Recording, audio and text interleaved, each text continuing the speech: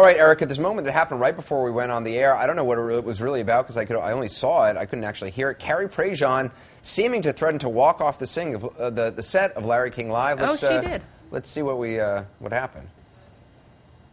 Is in mediation, it was discussed why you were mediating.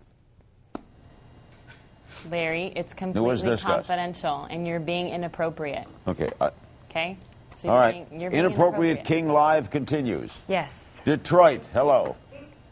Hi, I'm calling from Detroit. Yes. I'm a gay man, and I love pageants. I'm sure that you, Carrie, have got great gay friends that helped you possibly win. What would you give them as advice if they wanted to get married? Did you hear the question, Carrie?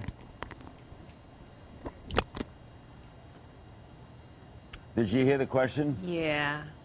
Wow.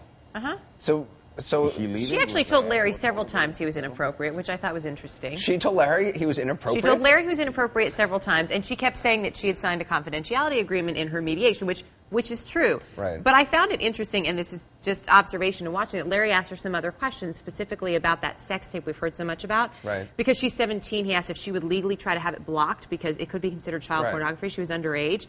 She said she couldn't talk about it because of the mediation, which maybe that was discussed there, but that seemed interesting. He also asked whether or not she'd actually watched it. She said she couldn't talk about that because of the mediation. And then after the break, they came back and she said the reason that she was going to walk off is because she was told she wouldn't have to take any calls from viewers. Bizarre. But she didn't end up walking. She ended up staying, and then like Larry had to fill in the rest of the time with like questions that I guess she hawking her book, basically, to allow her to hawk her book. Okay. She smiled through it all. She did smile through it all, but if you notice, her smile sort of turns into a sneer after a while. I think it was hiding a little disdain. I think so. The smile that masks so much. Mm-hmm. All right, submit your shot questions at ac360.com.